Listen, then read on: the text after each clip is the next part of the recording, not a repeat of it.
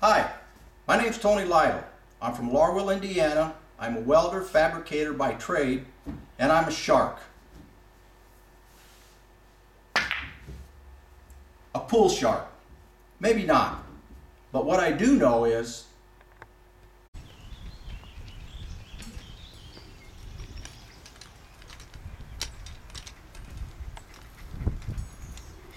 that after a nice long jog, there's nothing better than a refreshing drink, cold water. Oh, that's cold. What about Boston? What does he get? What every other dog gets, a bowl of water. He won't drink that. Or worse. Nothing. It's empty. You drink from your dog's water supply? I would, and I do.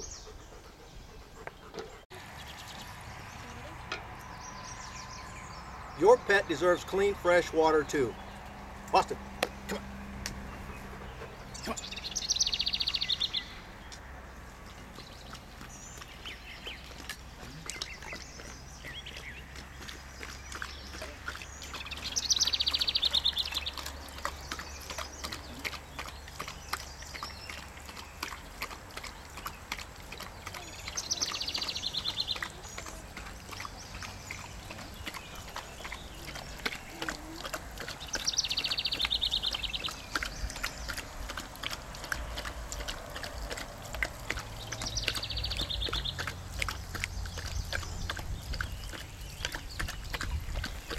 Isn't that good, boy? Isn't that good? He loves it. My turn. Oh, that's good. That's good. Doggie Fountain. Get one today. Hello, sharks. My name is Tony Lytle. I'm from Laurel, Indiana, and I've been a welder fabricator for 32 years. I also love gardening. My product is a Doggie Fountain. This Doggie Fountain allows your pet, once trained, to water himself whenever he wants to. Cold, clean, fresh water at all times.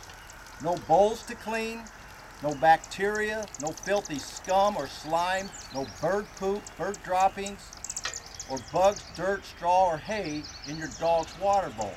And better yet, you'll never have an empty water bowl or a knocked over water bowl. You simply train your pet to step on this paddle,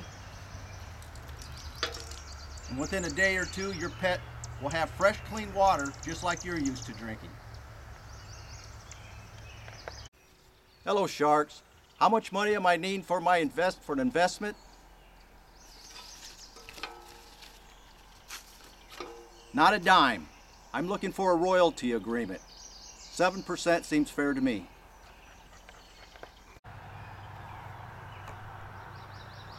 What is so unique about this product, and why must you have it?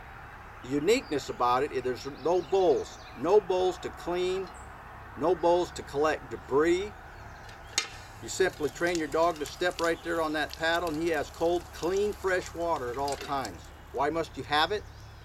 Well, obvious. You never have to clean bowls again. You never have to worry about your dog knocking his bowl over and dying from dehydration. Believe me, it happens. I talked to a young lady. It happened just to her. So it's very unique. You won't see anything else out there like this. There are other deals, but they have bowls or troughs or different things like that to collect and hold debris, and that's not good for your pet. My Doggie Fountain is fully patented. I have a full utility patent. We received a patent March of 2010, just a little over 3 years ago. As far as how far are we along in prototyping and production, I have what I call my retail prototype. This is a retail product for all practical purposes, but it's still just, for the most part, a retail prototype because we really need to adjust quantity or pricing on this product. But I do have a full utility patent. We make 100 of these at a time. And when we get low on stock, we make another 100. As far as making money, yes, we make a little bit of money on every one of these we sell. The problem is we're just not selling very many of these. We make about 100 of these a year. We sell them for $65, but that includes free shipping. And we probably make about $10 on every unit we sell, but that does pay for wages and parts. So we are making a little money, but the problem we have on the Doggie Fountain right now is nobody knows it's out there. We need the sharks to help us get a royalty agreement where we can mass produce this and get this into all the big pet stores, the big box stores, and to every consumer that has an outside pet. This is a wonderful product and very unique. The market for this product is huge. The pet industry is over $47 billion a year. I'm trying to get a small piece of that. Right now, the biggest market is obviously pet owners, people who own pets, kennels. I've sold these to kennels. I had a gal in Texas bought 10 of them. She got these very expensive dogs, and she wanted a fountain for each kennel because she had 10 breeding sets of dogs. Also, this can be sold to veterinarians, big pet stores, any pet stores, retailers, catalogs, internet sites. I get requests all the time on my website at doggiefountain.com from people around the world. Poland, Austria, Australia, Canada, Germany. I've sold to Alaska, Puerto Rico, Hawaii. I've had requests from Africa, England, Japan. The market for this is tremendous. I don't ship overseas. I just don't have the time to get into all that paperwork. So right now the market is huge when you're talking nearly $50 billion a year in the pet market. My product is different and unique in that it offers fresh, cool, clean water at all times. No bowls, no slime, no bacteria. When you step on this paddle and the water comes out, it's clean, it's fresh. There's no bowls. And it's different from everybody else's because nobody else has a Doggie Fountain. Everybody else has bowls that hold water, that hold debris, that get warm, nasty, and filthy. How did I come up with the Doggie Fountain? Well, I had to take a seat for this one because this is going to be a long story. Not so long, I'll make it brief. My daughter was going to school, to college, and working nearly full time. She had an outside dog tied up between a couple of trees. She came home in between work and school one day, and her dog was out laying in the dirt. She thought her dog had died. 100 degrees outside, 95% humidity, and she really thought her dog had died because he wouldn't get up and come to her when she went to him. Turns out he knocked his bowl of water over and went nearly 6 hours with no water in 100 degrees weather. She asked me to come up with something so that her dog would never run out of water. I said, buy a big tub like that, fill it up. She said they tried that. He jumps in it, it gets dirty, the birds poop in it and swim in it, and the water gets extremely hot. So she asked me to come up with something, and I came up with something very similar to this.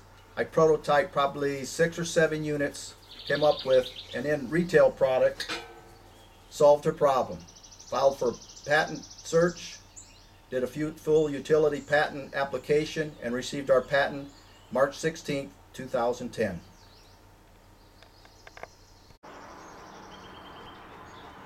Why is my idea the best next thing? Are you kidding me? Look at this dog. He's part of the family. He should be able to drink clean, fresh water just like I do, just like you do. As far as investment, to date I probably have close to somewhere around $20,000 invested in my Doggie Fountain. Most of that has been attorneys, patent lawyers, patent searches, miscellaneous prototyping, buying parts. Like I say, I've made about seven prototypes so far. I'm not counting my labor. That's just something I do on the side. So about $20,000 right now. Everything's paid for. I'm not in a debt to anybody at all. What would I do if I didn't get a deal with the sharks? I'd just keep on trucking, keep on keeping on. I'd just keep making these fountains 100 at a time and selling them 100 at a time, because that's what I know best. And there is a market for these. Okay. When did I become an inventor or an entrepreneur? I guess I've always tinkered with things ever since I was a little kid. I used to tear apart my mom's toasters, broken mixers, tried to fix them for her. And as far as my first major invention, it would have to be the Doggie Fountain. And the reason I did that was because my daughter asked me to come up with something so that her dog would always have water and not run out, because she almost lost her dog for that. But I've got other things. I've got a doggy diner that works much like the Doggie Fountain. I've got a patent on that as well. Seems I really take care of my dogs as much as I can to try to make life easy on them. And I've got other projects that I've been working on. I've got projects in my head. I've got couple of things that I've put out to other invention companies with not much luck or fanfare. I think they're neat ideas, but obviously they didn't. But I'm just a consummate inventor. I just love tinkering and making things easier for myself and my pets. What does my invention mean to me? My product. My product, freedom. Freedom to know that I can go to work, go on a 3-day trip, even go on vacation for a week, knowing that my dog will always have fresh, cool water. It's clean and it's always there. They don't knock, there's no bowls to knock over. And I've even given out a couple of fountains to people I've seen that was really needing something like that, because their dogs was out in the sun all day and they'd knock their bowls over. And they'd be at work. So I asked the neighbor, I said, hey, how about a fountain? I'll just give you one. And so they took it and they trained their dogs to use it. They love it. So the biggest thing for me is freedom to know that my dogs are not going to be another statistic, much like the young lady I met who lost her dog because they forgot to water their dog on a particular hot summer August day. Freedom.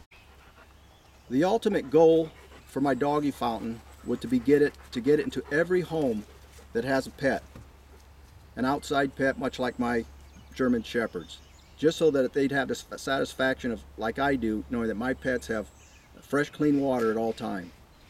That would probably be my ultimate goal, is to just make sure that every dog could have fresh water just like my dogs do. My biggest challenge to date has been twofold. Number one, we're having a problem getting people to know that the Doggie Fountain is even out there. I have people from around the world, like I mentioned earlier, from Africa, from England, from Japan, who email me and want to buy a fountain. Then I've got next door neighbors who have no idea what this Doggie Fountain is or it's ever existed. So that's one of the hurdles I've got to get across, is letting people know that these are in fact out there. The biggest hurdle by far is getting into manufacturing. Dyes, molds, production is something that I am unable to do. That just costs way too much money for a small timer like me. So I suppose those are my two biggest challenges right now, and that's why I need the Sharks to set me up with a royalty agreement and get manufacturing, get dyes, get molds made, and start getting these dog fountains out to every pet owner. What do my friends and family think about the Doggie Fountain? They love it. Every time they see it in use with my dogs using it, they just flip out, especially the first time when I came up with this idea several years ago. I'd show people and the jaws would drop. They'd go, oh my God, you're going to be a millionaire. And I go, well, that's not happened yet, but one day I think it will. But yes, my friends, if anybody, doesn't have to be friends or family, could be anybody that sees it, I show it to different people on my iPhone and so forth, and show them videos, and they just love it. Interesting tidbits about myself is I love just about everything. I love the outdoors. I love our trails. I love camping, fishing, hunting, skiing, snow skiing, water skiing, hiking, gardening, and most of all, well, I'll save that for last. I love magic. I love doing little goofy magic tricks for my kids and grandkids. I'm going to do one right now. I got a little quarter. And I'm going to try to make this quarter disappear right into my arm here. If I can, oh, I'm a little sweaty today. I'm having a hard time holding on to this. So let's just see what happens.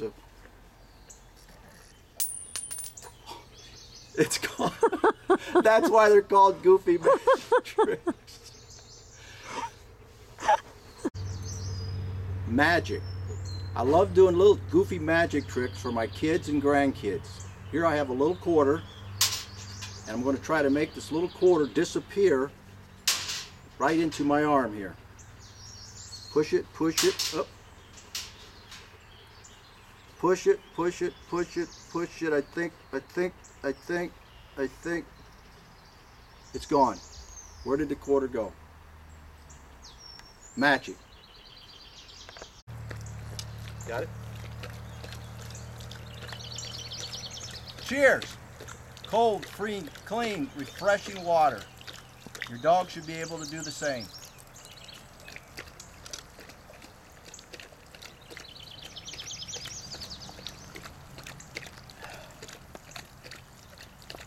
Come on, dog.